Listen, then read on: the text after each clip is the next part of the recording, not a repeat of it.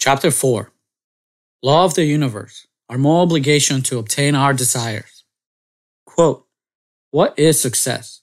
I think it is a mixture of having a flair for the thing you are doing, knowing that it is not enough, that you have got to have hard work and a certain sense of purpose. End quote. By Margaret Thatcher. Quote, the desire that guides me in all I do is the desire to harness the forces of nature to the service of mankind. End quote. By Nikola Tesla. I believe these two quotes illustrate the basis and foundation for true success. Knowing that we wake up excited for a day because what we do puts a fire within us. That we wake up with energy and vigor because we love what we do. Realizing that long hours of work are a pleasure because they give us energy, and serving others will certainly give us purpose. Knowing that our personal desires harness the forces of nature for the betterment of ourselves and others will expand the universe into a universal paradise. We must realize that essentially this is not philosophy, but it is physics in connection to the power of our mind. This is precisely what will be proven in this chapter. We will examine why doubt and disbelief will kill us, literally, but faith and knowingness will give us biological eternity. This may sound bizarre, but let's consider some texts in the biblical reference that emphasize these governing laws of the universe. As mentioned before, we will examine these ideas in the light of quantum physics and other quotes from a world-renowned scientist who has been considered to be a genius and possibly the greatest inventor of all time. Examining these statements and ideas in the light of the four scientific principles we discussed on the previous chapter will give us the assurance that biological eternity is not as far-fetched as we might think. As such, we will build a foundation with the following text. Quote, faith is a sure expectation of what is hoped for, the evident demonstration of realities that are not seen. End quote. Taken from Hebrews 11 verse 1. Quote, indeed, everything that is not based on faith is sin. End quote. Taken from Romans chapter 14 verse 23. It is of utmost importance that it is emphasized in the reader's mind that this is not theology or religious philosophy by definition. The statements here are not a preachy sermon that presents human beings as all evil and destined to burn in some hellfire or anything of that sort. The word sin, by definition, is really a misnomer. In essence, what is described in the Bible as sin is not what most people think, but far from it. The reasons? They are irrelevant and they do not belong in this context. They will not be discussed. It will just be a waste of time. With all this in mind, consider the exact definitions and elaborations on the words faith and sin. The Bible is describing the power of the mind and its mechanics by definition. But to illustrate faith, consider that the person who works out his muscles will experience pain the more intense the workout. The physiology of the body is programmed to repair the muscles that tore apart during the workout and thus create new, stronger muscle tissue. The workout will progressively make a person stronger and more tolerant to pain and future workouts. This is why a bodybuilder must intensify his workouts to become stronger and more defined, otherwise they plateau. In a similar manner, faith denotes the action in which we exercise our brain muscles. The brain does need to be exercised. It needs stimulation the way we need to drink water and eat food to continue living. We either progress or regress. We are either growing or dying. There is no middle ground. By definition, the person who exercises his power of perception based on faith, whether consciously or subconsciously, is exercising a muscle that will continue to get stronger. The person of faith creates a decision in his mind to achieve something. He plainly sets an imprint in his mind of a desired outcome, a picture, and continues to hope for it. He thinks about it as much as he can with hope or the assured expectation of it. Hope is defined as, quote, a feeling of expectation and desire for a certain thing to happen, end quote. Then faith must be defined as a feeling of knowingness that the expectation and desire for a certain thing to happen will absolutely happen. So by definition, this is law, not philosophy, not theology, or religious belief, but a law based on the fabric of the physical universe in relation to us and how we vibrate. So according to the 4 principles of science, let's reason and see what is happening at a quantum level. The person exercising faith for a desired result is sending a frequency of energy that is programming his entire persona and his reality. His consistency of broadcast through the principle that we become or we get what we think about most of the time begins to shift and influence his immediate reality. He cannot see it immediately. Therefore, he's experiencing the law of faith, the evident demonstration of things not seen. His knowingness and positive and strong desire for his desired result adds to the power of his neurons and is creating a powerful magnetic pull, and the person is drawing in everything that must take place so that the result is exactly what he decided must happen. In actuality, such person gets what he wants, exactly the way he pictured it from the start of the process. Through this process, the person will see his thoughts expand positively. Words will reflect person's positive expectation. Feelings motivate the person to take positive action, thus creating successful habits that help such a person persevere with his actions. The massive amount of energy that is being persistently generated at a quantum physical level is permeating the entire existence of such a person. It brings the person the circumstances, events, people, and situations that are drawing the dream closer or making him match the frequency of what was already created on the infinite realm of possibilities, the etheric field of energy. Thus, from the point when the decision for the dream or desired outcome was made, that dream or goal already existed on the field of quantum particle wave duality, or the ether. This is quantum tunneling. Remember the particles that were being shot against the barrier? The particles decide to go through the wall regardless of their force and inertia because they already were on the other side of the wall. Our dreams, our desires already exist in the ether. Ether here is defined as the field of energy where all the particles of mass exist as waves and have wave-like qualities. They are energy, waves not tied into time and space or defined by such concepts. A more precise definition of ether in physics is, quote, a very rare field and highly elastic substance formerly believed to permeate all space, including the interstices between the particles of matter and the medium whose vibrations constituted light and other electromagnetic radiation, end quote. It is emphasized that the ether and all the particles in waveform are not the same, but that one is a result of the other.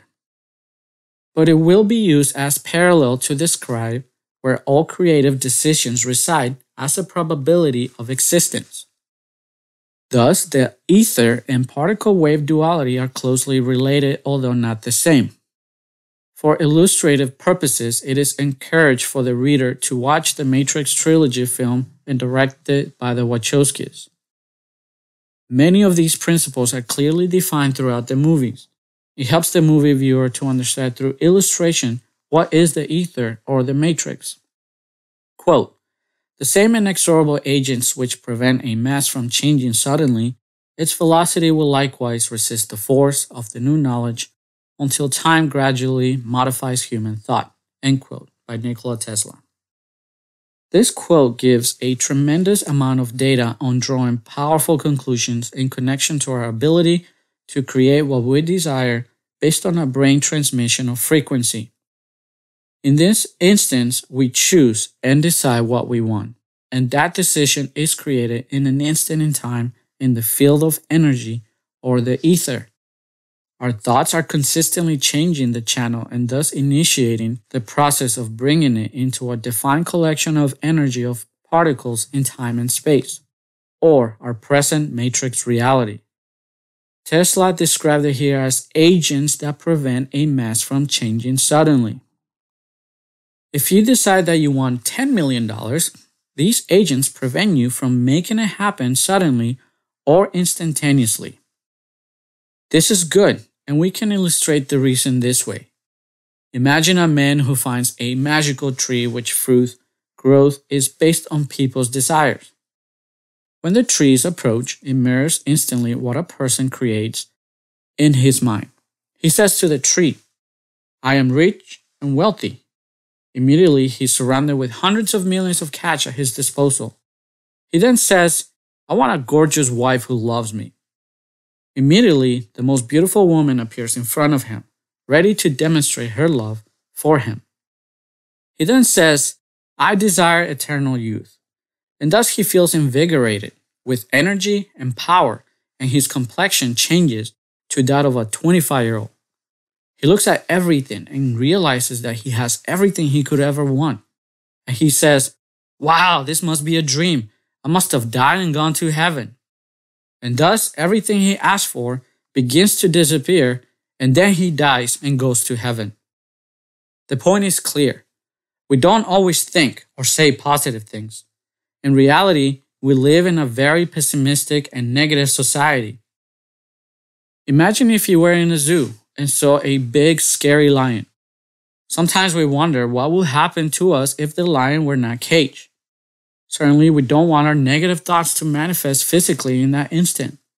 The key is that the new knowledge or broadcast of the desired result must be exercised persistently so the energetic transmission reaches the tipping point. When that occurs, there will absolutely be no choice but for us to have what we have asked, period. Faith has always been described as a spiritual belief, religious stubbornness, or dogma.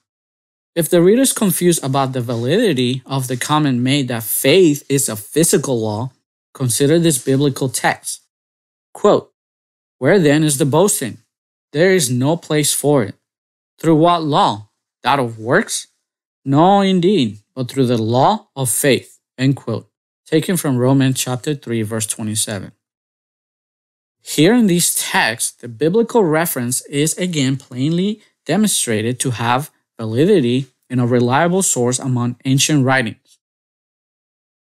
Another statement ahead of its time, or maybe not ahead of its time. We may have just regressed a little, probably. The opposite of faith is fear. This sentence relates to the word sin, which we will now break down even more. A person of faith pictures a desired result and knows without a doubt it will happen. The person of faith at least exercises faith so that even if he has doubts, he persists because of the strong desire.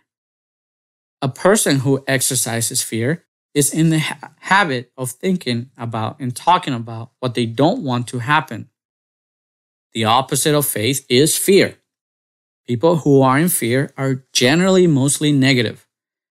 The passage from scripture that says that anything that does not originate from faith is sin is, in essence, describing the same exact thing, fear. It has been said that fear is just an acronym for false expectations appearing real.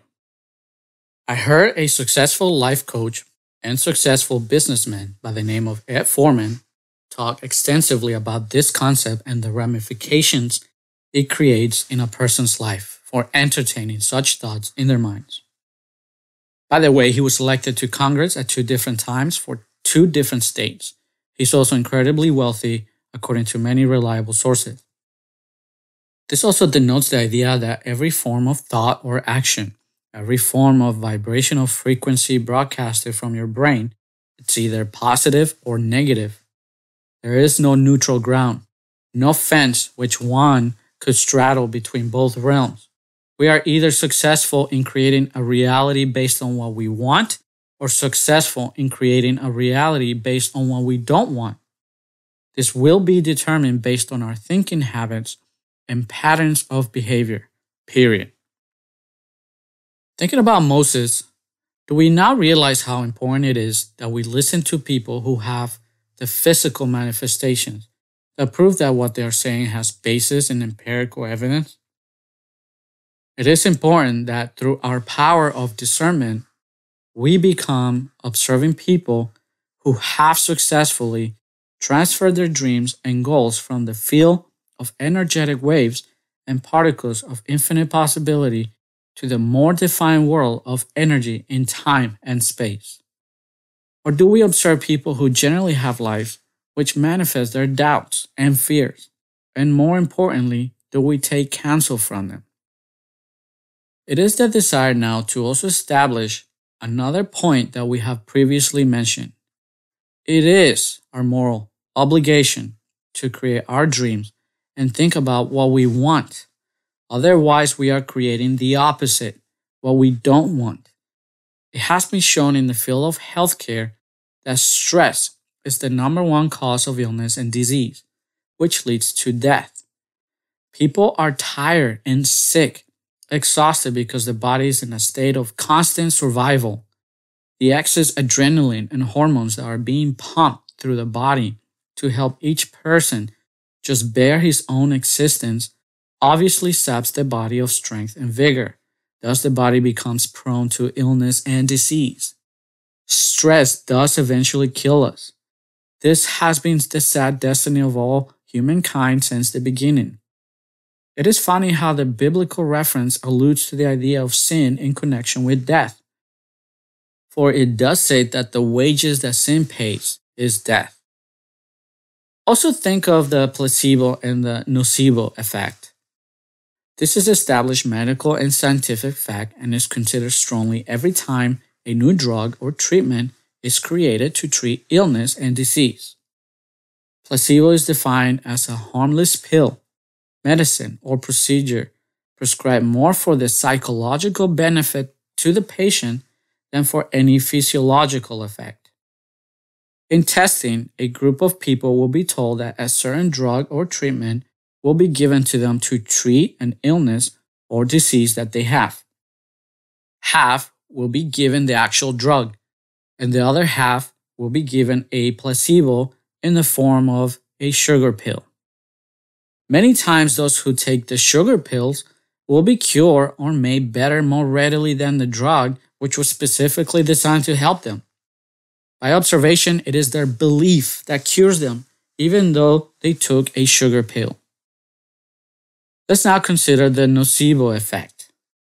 A definition for nocebo is, quote, a detrimental effect on health produced by psychological or psychosomatic factors, such as negative expectation of treatment or prognosis, end quote.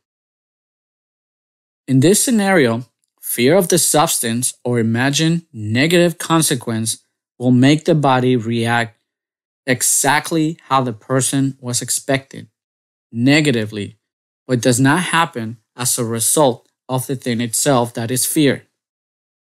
The point must be firmly established.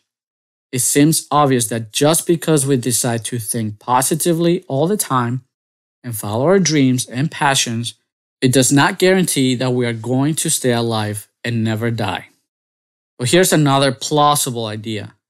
If we think positively about life in the context of the following quote by Nikola Tesla, which was previously partially quoted, by law then, it is what exactly must happen.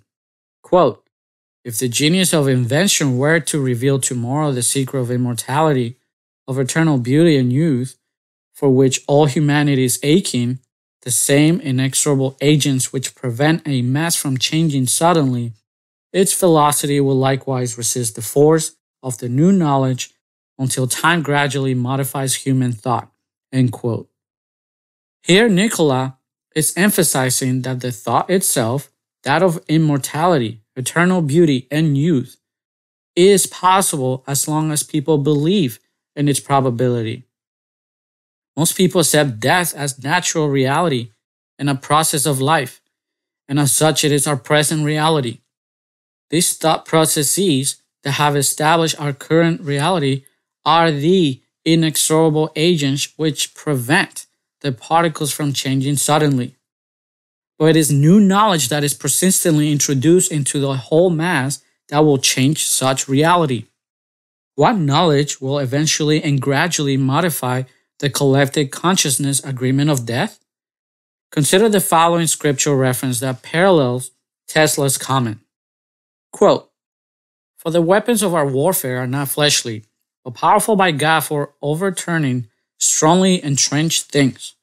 For we are overturning reasonings and every lofty thing raised up against the knowledge of God, and we are bringing it into captivity to make it obedient to Christ." End quote. 2 Corinthians chapter 10, verse 4. The weapons of warfare is referred to knowledge of the universe itself. The knowledge of how creation works will help us remove or overturn strongly entrenched things. The inexorable agents that Nikola Tesla described will be modified by new knowledge for the proper recognition of the basic laws of the universe and how they relate to our personal and collective lives will enforce a new creative shift of thought in our minds.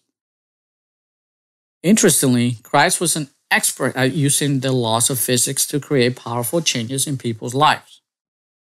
We are, without a question, aching because we have not discovered the solution to death.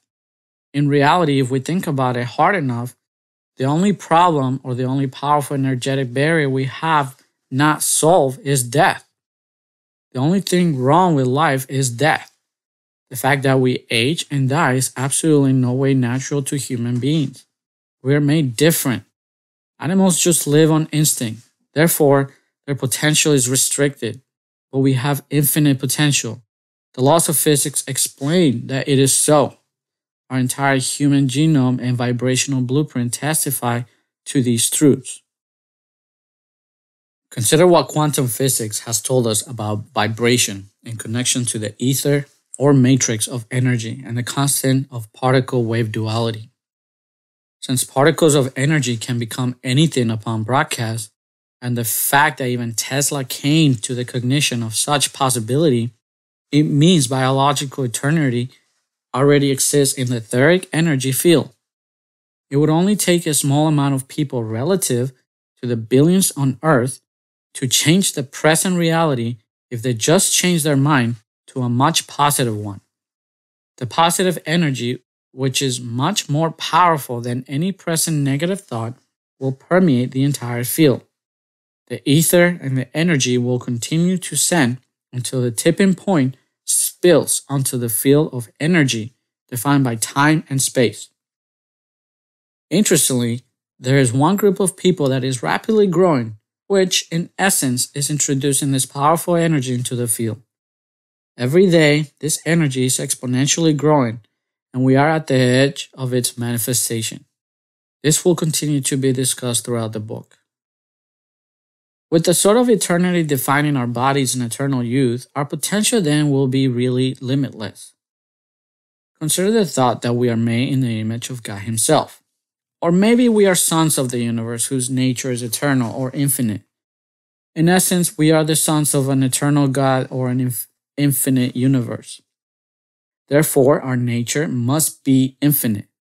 It is not suggested that they are one and the same, but in connection to both ideas of God or the universe, we therefore must be eternal.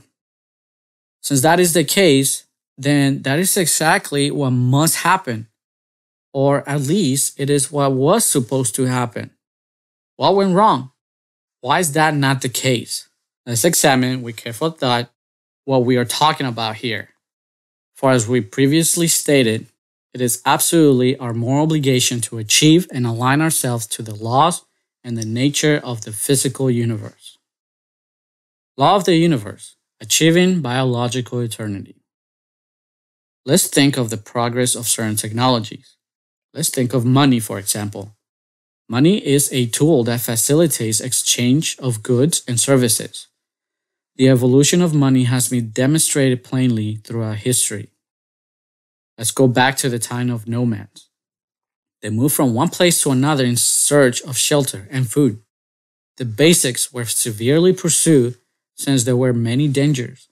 Lack of food meant sickness and death. Nomads would become easy prey to other animals. Thus, the pressures of living made them think of solutions. How to stay in one place to conserve energy. Farming was the solution. It helped them establish their livelihoods in one place and produce food without using as much energy as they would hunting. Potential life risk was drastically reduced. The exchange of energy was lower. Thus, people lived more abundantly. The land then certainly produced better and more abundantly than the availability of eatable animals themselves. The new economic system made humans progress more exponentially than the old system did. That is not where it stopped though. Since people had more animals, bread, vegetables, or fruits than they could eat, systems of trading were naturally developed. People had more time to learn to make clothing or to create tools for construction. People had more time to learn how to build homes or farm better, manage fields and workers better. All exchanges of energy were more efficient through the exchange of products and services. People were trading eggs for flour, cows for sheep, food for clothing. People helped to build homes or plant farms or vineyards for a rate of exchange, among other benefits. As a result, this helped people establish villages, towns, cities, countries, and empires. Life pressures, though, continue to influence people's minds. People desire and continue to desire to have more time in their lives and the energy to enjoy the fruit of their labors. We wish to experience life better, faster, and longer. We hate to delay the gratification of our lives. It really is our driving force in nature. We want more and better of the good things life has to offer. But a question does arise. How did gold and silver and other precious metals come into play as a form of exchange or money? Certainly metals are better for construction, and we hear of overlaying things with gold and silver. But what was the real value other than the observed beauty? This is a good question since we are considering the past. But let's continue observing the natural evolution of money as the need for better and more convenient exchange forms continue to arise. Because of the perceived value, people started to use gold, silver, and bronze to exchange for other goods.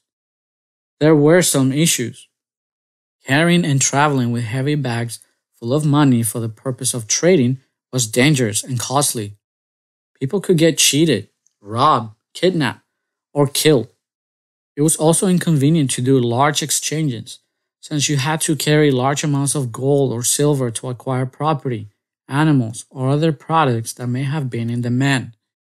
It was inconvenient to store, and it took up large amounts of space and was costly to guard or protect. People's greed has been known to get the better of them and have caused them to kill people or pillage cities for such things. Thus, the banking system came into play. As we see it today, the exchange form is more convenient than ever before. From a society that used mostly cash with notes backed by gold or silver, we are now a society that uses mostly electronic notes in the form of debit cards, credit cards, and internet transactions. Electronic currencies of money are the rule today. It is noteworthy how the word currency and money are used as synonyms.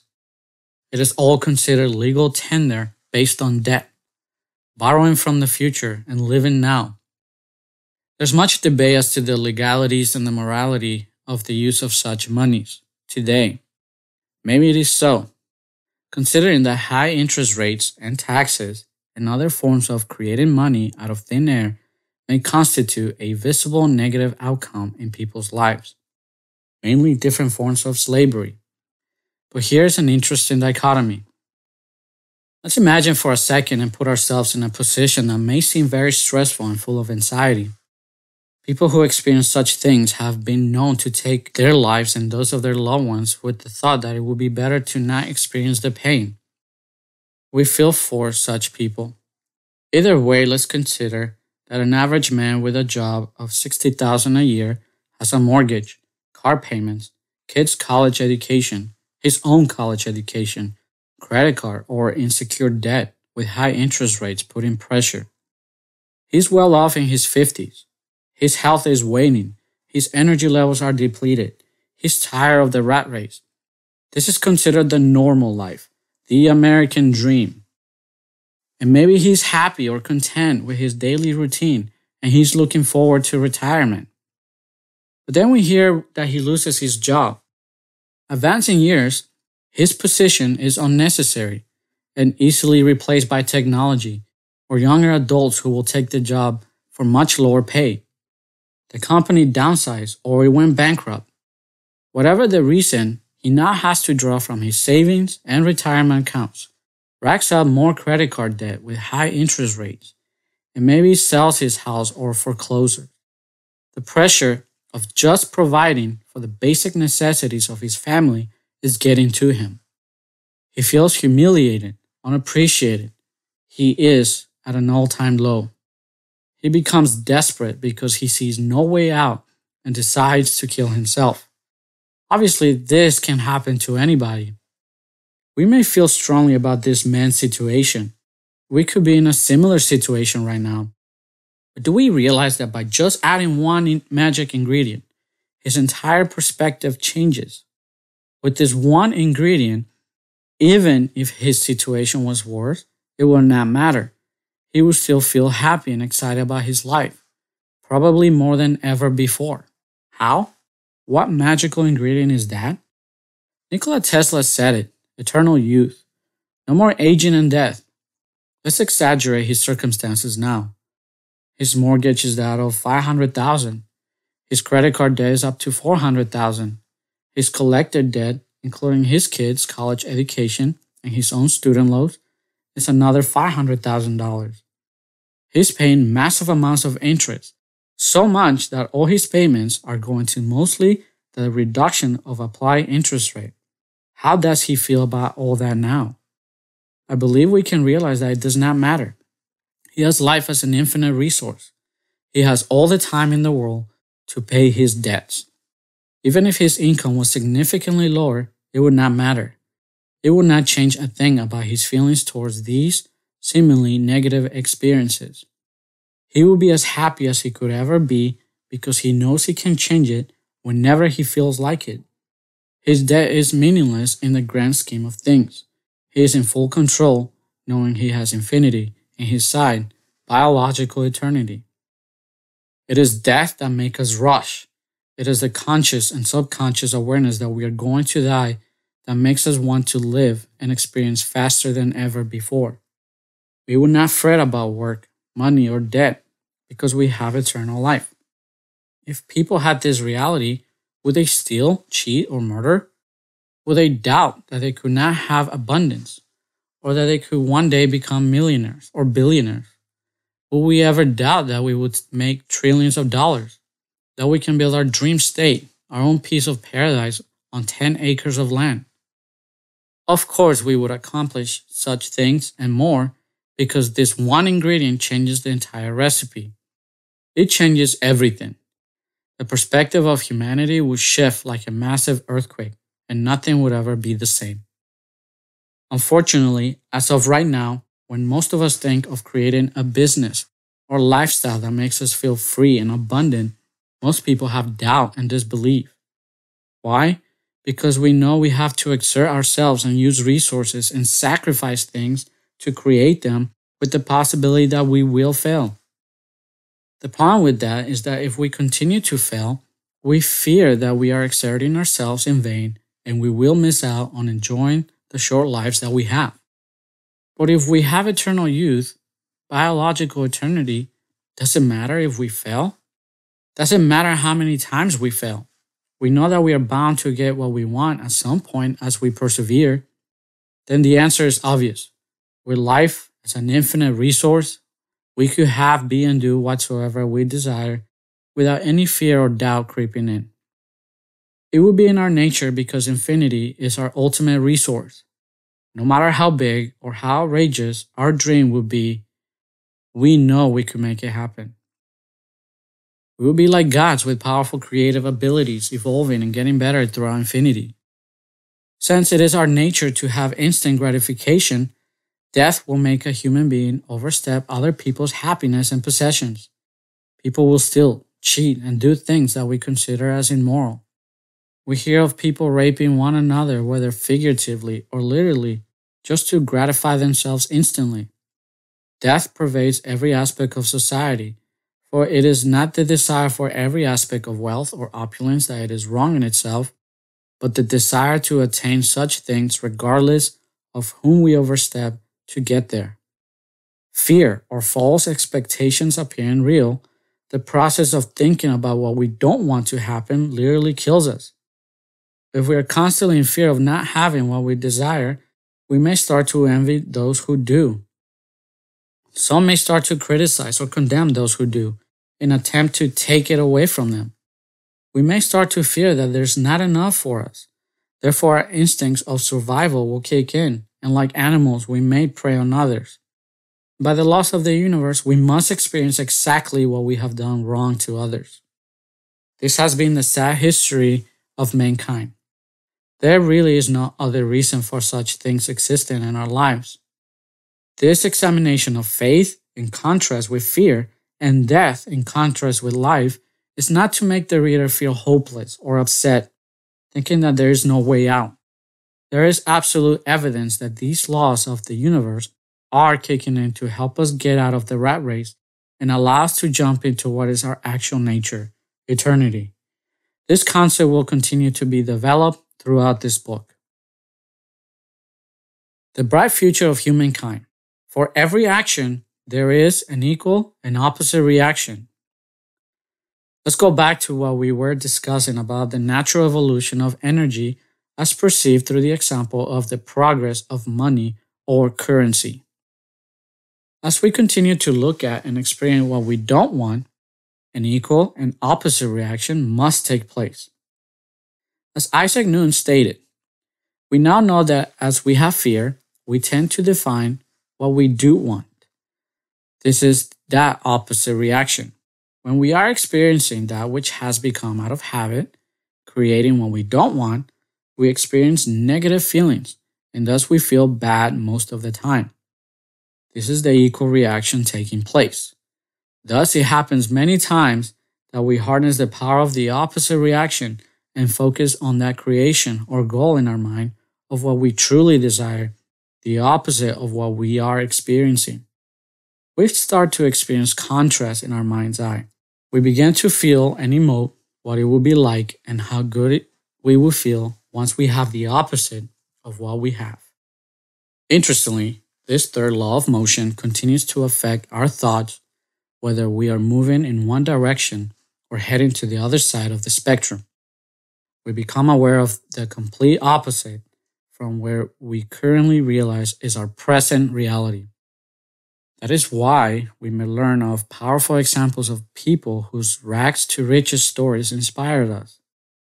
Or we learn of ultra successful people who fall to the bottom and their worst nightmare becomes a reality. We are either growing or dying. But all the same, it is our choice through the powers of perception that we are able to make the decision that suits us best. So if we are at our worst that we have ever been, then we can come to realize how much worse it could become. But equally present is the thought of how it could be better. Or if we are at our best and readily see how it could get better, but then we are also aware that we could lose it all. Our awareness of such possibilities forces us to focus. It forces us to make decisions. We cannot stagnate any more than we can defy the laws of physics and wish them away. Even if we try to stand our ground, in reality we are projecting a frequency based on fear. People defend and protect what they don't want to lose. Therefore, if we choose such a position, the focus of our perception is only in losing it, and thus we get what we think about most of the time. We hear constantly in sports that the best defense is a good offense.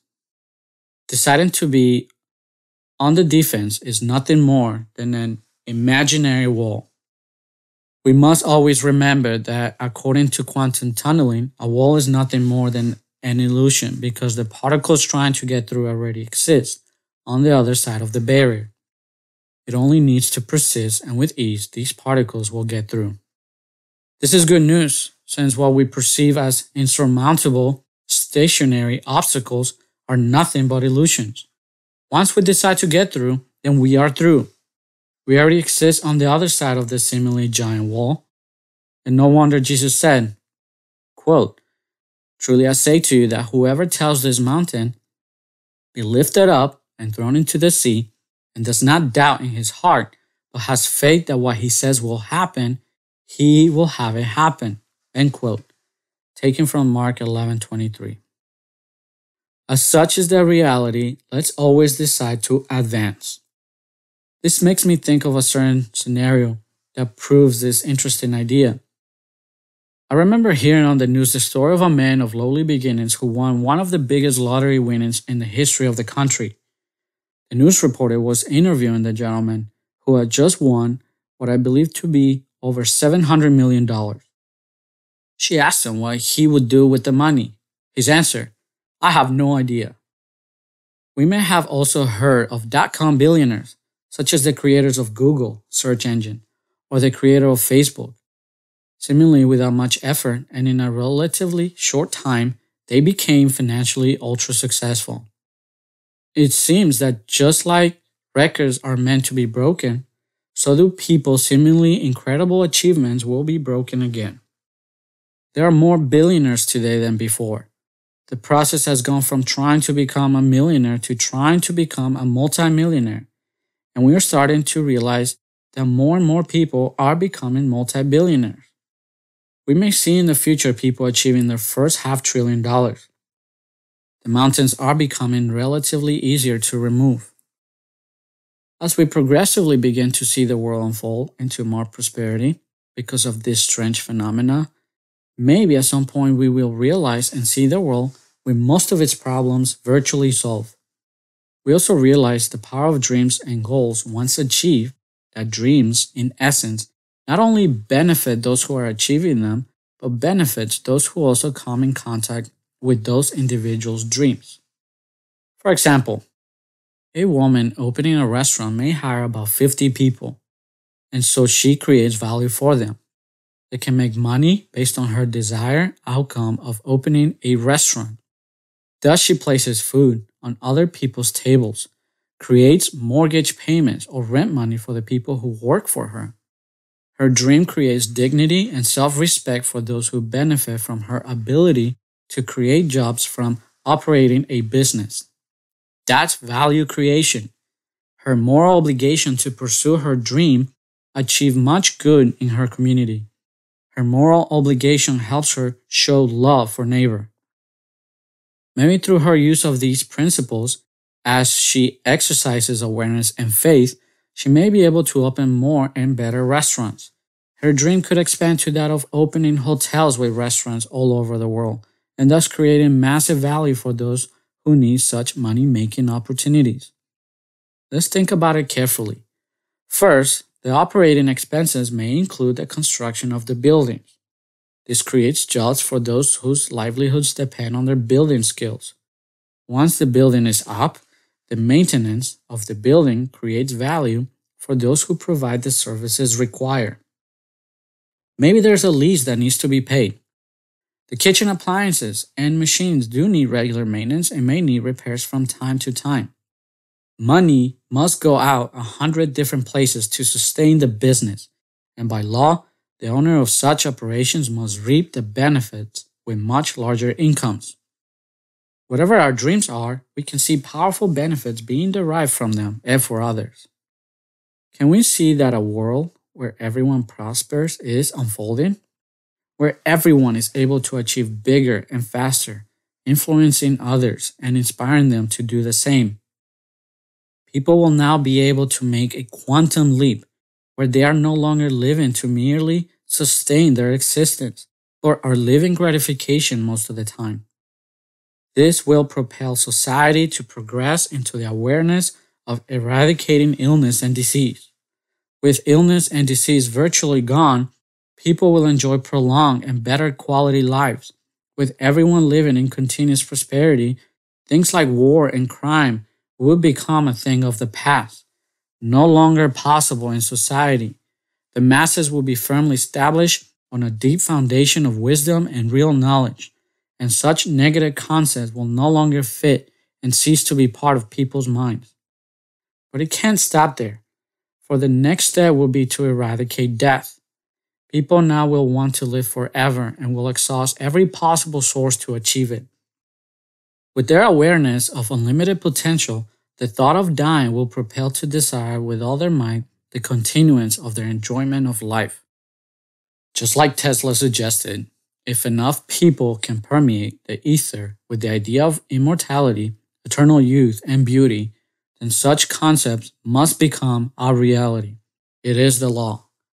Just like the law of progress has perpetuated technology in our day and continues to progress exponentially, so must the law of progress perpetuate our lives and value creation exponentially. And this is not a process that would take centuries, for it was not too long ago that we had giant radios, giant televisions and computer stereos, VHS machines, and Walkmans. But now these things are drastically different today. All those technologies, while they're popular, now we have smartphones that have integrated all those operations in one device. Everything now fits in a tiny microchip smaller than a penny. As technology unfolds, we see that everything has become more affordable and more efficient. We can realize easily why this exponential growth is taking place. As people observe these gadgets being developed, at first they are not affordable by the average person. This makes us want them even more. But what we create collectively with that desire is the ability to afford them. But those who can presently afford them realize that they could be better. The creators of such gadgets, in turn, know that they can do better as they discover new and better technology and integrate them into tools that expand and improve our everyday lives. Our collective vibration improves everything exponentially. We live better and faster. And so the same evolution and progress must happen with our individual lives. This is in harmony with the text found in the biblical reference. We will now prove that this concept has been continuing to call out since the beginning of our time.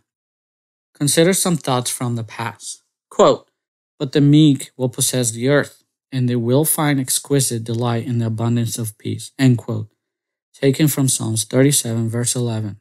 Quote, "The righteous will possess the earth and will live forever on it." End quote.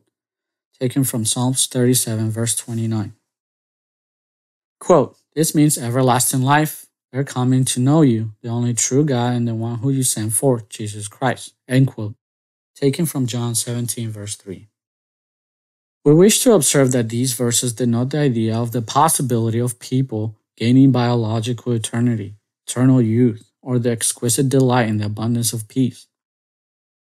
We must also realize that they emphasize everlasting life on a peaceful, new earthly society. The suggestion of the last text may emphasize that getting to know the mind of God through creation is in essence the way to achieve eternity. The verse suggests that this character, as described as the one sent forth to teach us how, will gain us biological eternity. I feel we are doing exactly just that through the various fields of study, through science, through philosophies based on laws of physics, and true examples of successful people who have had the physical manifestations from the practical application of those laws. By studying how the universe works and what its laws are, we will be able to learn and evolve infinitely. As we unfold knowledge based on our desires to continue to make every instant better in our lives, through empirical evidence, we have examined that our attainment of biological eternity is more than just a probability. Since it is our moral obligation to use the laws of the universe to improve our lives and by connection, everyone's lives, the ultimate result based on what we discuss is nothing more but the fulfillment of the law of the universe, infinity. God's desire to share infinite eternity. This is evident through what we learn in the creation account. God had created in His power a garden called Eden. The first human couple was to replicate this foundation throughout the earth. To create a global paradise was the purpose of the supposedly first human couple. Whether we personally believe this as an allegory or illustrative story, we cannot deny that through the empirical evidence, we are examining the same outcome. We can see both in the allegory and the reality of our lives that the desire for life eternal is a common denominator and a driving force in human nature. This emphasis of eternity was established since the beginning. The account describes a second tree called the tree of life. As to the nature of the tree, it is believed that once the couple partook of its fruits, it would allow them to continue sustaining their lives for all eternity. The one called Jesus in the Bible seems to have been sent forth to correct our thinking of life and how it works. Well, how can we possibly replicate the quantum miracles he performed? From feeding thousands with only a few fish and pieces of bread to eliminating illness and disease in an instant. What about the seemingly easy ability to bring the dead back to life? Certainly, we have been able to do some good through technology and the progress of science, but not to that extent. Have we considered our observation of what is possible and achievable helps us to believe that we can do the same? Like a millionaire considering the idea of being a billionaire considering the idea of becoming a multi-billionaire. What others have done, we can also do. Considering what Jesus did as it relates to reality and the laws of quantum physics, must imprint in our minds that we can exercise our power of transmission of energy and frequency to affect our reality for the betterment of ourselves and mankind. If we come to that realization, are we not in fact fulfilling Nikola Tesla's vision? Our creative process will open the solution to immortality and eternal youth and beauty. This new knowledge must permeate the ether and it must come back to us by law. And if you really think about it, it is already happening. Consider what Jesus said about those who take seriously the things he did and thus put effort to replicate. Quote, "Most truly I say to you, whoever exercises faith in me will also do works that I do, and he will do works greater than these." End quote. John chapter 14, verse 12. Let's examine this suggestion in the light of the laws of physics. If we readily accept the outlandish things that he did as real, then we have no choice but to broadcast a collective frequency of energy that will create them as probabilities in the ether, the field of particle-wave duality. But even if you consider them as myth, they must still be created. What you focus on expands, whether or not you believe it as real. Albert Einstein said that the most powerful force in our hand has something to do with our imagination. So as we consider things to be myth or reality, the laws of physics will expand and make them a reality eventually. We should consider that we must take baby steps and progressively move toward the final threshold, biological eternity. Its evolution, as we have discussed, will continue to unfold exponentially, for that which is vibrating must attract more of it. Through the law of magnetic attraction, the field must reach its tipping point and thus spill into the realm of particles defined in time and space. It must become our present reality. It is the law. Can we see now what it is, our moral obligation, to think positively, to speak positively, to act positively, to have positive habits, and to develop a positive character? Because ultimately, it truly creates our destinies, whether we choose fear with death as the payment or faith with biological eternity as our reward. It is the law, and it must take place one way or another. Achieving what we want does mean life and death by definition. It is not religious bias, it is not religious dogma or stubbornness, it is not philosophy. It is the law of the universe as observed by our empirical science and quantum physics. It is as pervasive as the law of gravity. We must choose to create positively or negatively. We must choose either faith or fear, either life or death. And so ultimately, the collective energy of the masses must either perpetuate the current state of affairs, or will we dare to dream as big as Nikola Tesla did when he called for the removal of the current inexorable agents that prevent the mass from changing to that of eternal beauty and biological immortality?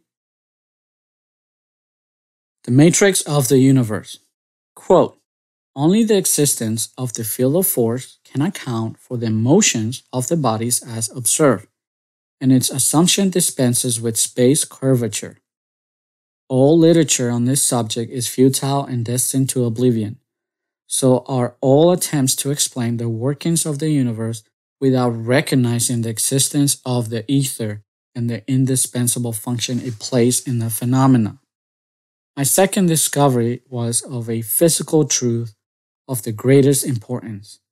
As I have searched the entire scientific records in more than half a dozen languages for a long time without finding the least anticipation, I consider myself the original discoverer of this truth, which can be expressed by the statement, there is no energy in matter other than that received from the environment, end quote, by Nikola Tesla. Quote, what has been is what will be, and what has been done will be done again. There is nothing new under the sun. Is there anything of which one may say, look at this, it is new? It already existed from long ago. It already existed before our time. Whatever happens has already happened, and what is to come has already been, end quote. Taken from Ecclesiastes chapter 1, verses 9 through 10, and chapter 3, verse 15. As of right now, the reader may be either just entertained or just plain annoyed by the amount of information that is being compared in connection to the outcomes that have been suggested as probabilities of life. They sound ridiculous, impossible, science fiction. We may hear constantly opposing views about what we supposedly know as facts and truths. There is no right or wrong as to how we feel in regard to knowledge and the input of knowledge. It is what it is. Just like due process in the court systems of the world must be unbiased and never one-sided, in the same manner we must consider objectively all information that may completely oppose what we consider to know to be the truth. It's fine to have beliefs, as long as we are ready to let them go in the light of new and factual empirical evidence. We may find that our foundational principles that we live out and perpetually conceive will either easily collapse in the light of new knowledge, or it may reinforce them. Either way, both outcomes are good. Justice calls for it, and we must be better for it. Going back to the conclusion of the last chapter, a reference was made to a famous scene from the first movie of the Matrix trilogy. The Wachowskis have given us incredible parallels of the workings of the universe in one powerful illustration, the movies. If the reader has not watched the trilogy, you are certainly encouraged to at least watch the first one. If you have watched it, it doesn't matter whether you like it or not. Just like you may consider the story of Moses to be fictitious and just an illustration, then consider this trilogy under the same guise, an illustration. It will certainly help you grasp many of the concepts described so far on the pages of this book. Note that it will not be the only reference that will be suggested for inclusion in our library of information to help us grasp such concepts. The ether and the matrix of reality. You may consider that using a science fiction movie as knowledge source may be going too far. Consider that the suggestion to rewatch the series was given to me by a very well-known New York Times best-selling author as a great reference material to learn and imprint such concepts in our mind. Did I mention that he has made billions of dollars throughout his career? I would say that, in a sense, he has what we want, and he deems the movie worthy of our time and examination.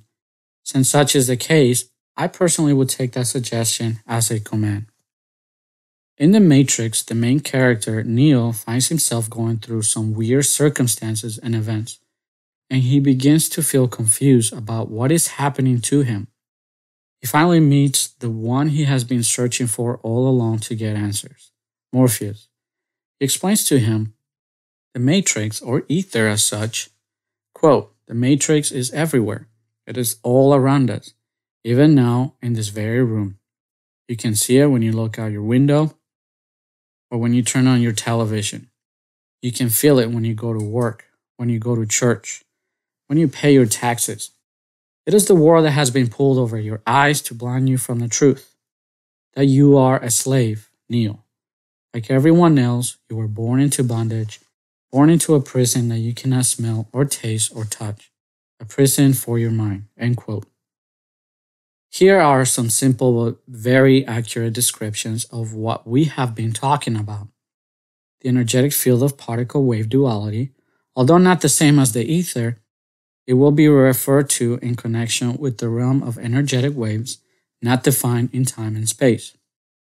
What we must understand is how it relates to us in relation with our collective vibration of frequency and the power of our minds. It is the ether as referred to by Nikola Tesla, a connection with the field of pure energy that permeates all matter, or the field of force. This is the matrix or ether. It has a powerful influence, and it is radically pervasive like the air we breathe or the water we drink. It is like the law of gravity. It is always there even though we do not think about it, but its effects are instantly discernible. Another factor that runs parallel to Morpheus' explanation is that we are slaves to the Matrix. The context in which he describes Neo's slavery in the movie is obviously negative. We must realize that just a superficial scan of this information may completely force people to deny that the knowledge we have discussed to this point. It may seem we have but little evidence when compared or contrasted with the mirror realities of most people. For if we have such unfathomable ability and power, why are lives full of drudgery and struggle? But consider that in reality, they seem to prove that we have been hopelessly enslaved. We may wonder, if we are so powerful that we could move mountains with just our thought, how come our lives are full of misery and pain? Our lives are defined by drudgery and monotony. Our lives are defined by the ability to supersede one pain with another. It is an obvious decline towards its sad outcome, death. People seem to just be existing from one event to the next, just finding the next quick fix to distract them from the current pain. People are slaves to their most basic necessities, just barely being able to pay for their mortgages, taxes, insurance, and credit card payments, among other bills, while they try to find some comfort in the company of those who live under the same matrix reality. Spiritual leader Paul commented, quote, "For the creation was subject to futility, not by its own will, but through the one who subjected it, on the basis of hope that the creation itself will also be set free from enslavement to corruption and have the glorious freedom of the children of God." End quote, taken from Romans 8:20. We see here strong evidence of those who have been called avatars, or powerful people who have influenced drastically the world. In this case, Paul and Nikola Tesla having similar thoughts, just different frames of mind. The point that needs to be emphasized regarding the ether or the matrix is that it cannot be either good or bad. This may contradict the previous idea that we are nothing but slaves to it. But consider the idea of how the movie emphasized a program called The Construct. The movie defines it as a software program where individuals are connected to. Their minds are, in essence, hacked into as if they were computers, and then they will receive a download of pictures, which translated to their awareness as being placed inside the computer program. The scene is famous for Morpheus plainly showing Neo what the literal matrix was and how it connected to people's minds. Quote, "What is real? How do you define real? If you are talking about what you can feel, what you can smell, what you can taste and see, then real is simply electrical signals interpreted by your brain." End quote. He explained this to Neo while they are in what seems to be a blank three-dimensional space. Nothing surrounds them until all of a sudden, out of nowhere, two red chairs and a TV popped up in their midst. This is later emphasized in a different scene. After defiantly breaking the laws that govern that universe during a sparring session, Morpheus calls for the jump program.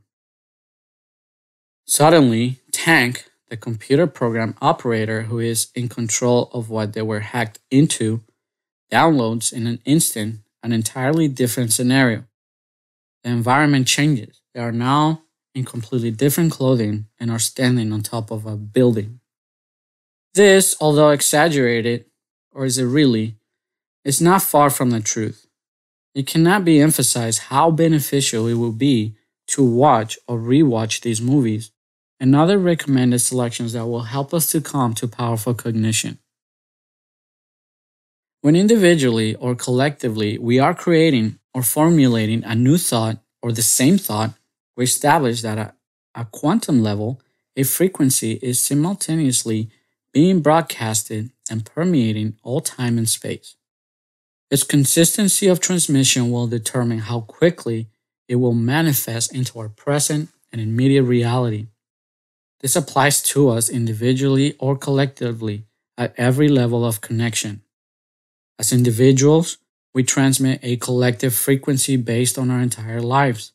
As families, we transmit collective frequencies. As communities, we transmit collective frequencies. As states or countries, we collectively transmit frequencies. As countries and continents, we transmit collective frequencies.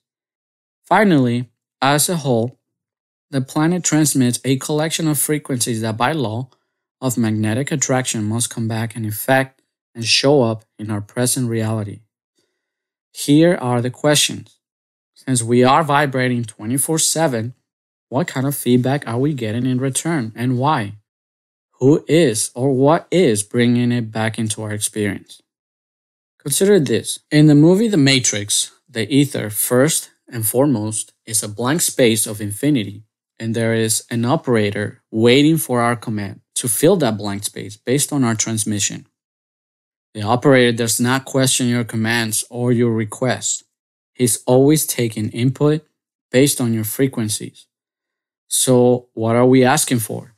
What is our individual and collective vibration commanding the operator to present in our reality? The choice is really up to us. Let's go back to the idea that the ether or matrix of infinite energy is based on exactly that, infinity. Let's go back to the idea that the ether or matrix of infinite energy is based on exactly that, infinity. Then let's consider what King Solomon of ancient Israel said. Quote, "What has been is what will be, and what has been done will be done again. There's nothing new under the sun. Is there anything of which one may say, 'Look at this, it is new'? It already existed from long ago. It already existed before our time. Whatever happens has already happened, and what is to come has already been." End quote. Taken from Ecclesiastes chapter 1, verses 9 through 10, and chapter 3, verse 15. Since our thoughts and ideas are created in the ether before its manifestation, it's reflected in our matrix of reality, then in essence, it already existed.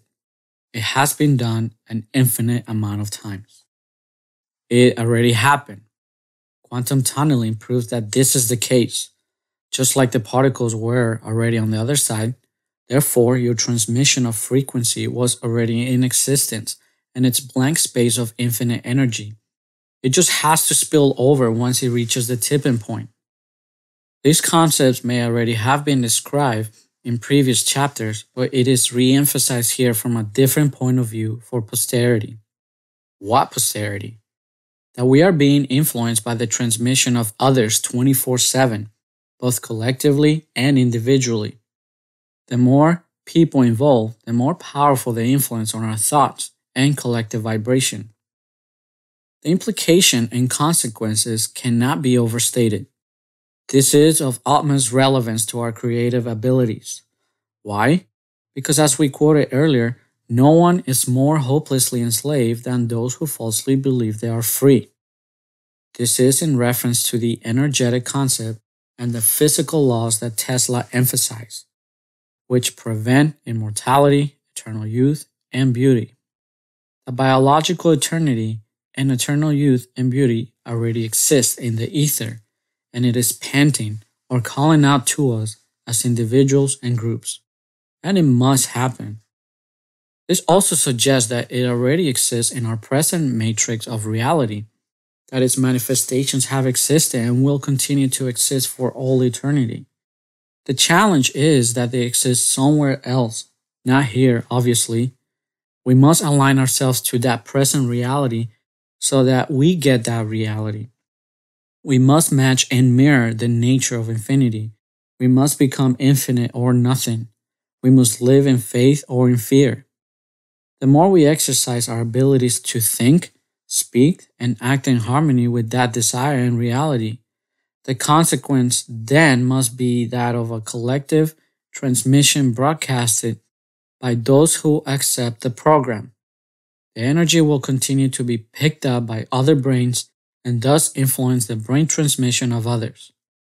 The output will influence and push forward much like the snowball effect, in that instead of continuing to perpetuate thoughts of fear and doubt, we will continue to perpetuate and influence the masses to think of that reality, one of faith and prosperity. We have previously talked about how our thoughts will affect the structure of water and completely change its molecular structure. Our brain transmission, along with our collective transmission, is permeating our reality and mirroring back to us the nature of those thoughts. Consider another experiment that is described in a book called the 100 Monkey Syndrome. In this book, it is described that a group of scientists were studying a species of monkeys in a group of islands. There was no way to get from one island to another other than by boat. So they picked one island, and on that island, one scientist decided to take a sweet potato, wash it in the river, and then eat it.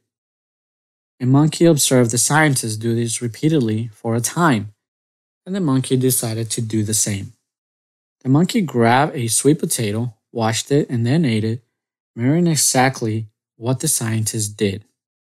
After some time, all the monkeys on the island started to copy these actions. The scientist then decided to go to the other islands and saw that all the other monkeys were doing the exact same thing.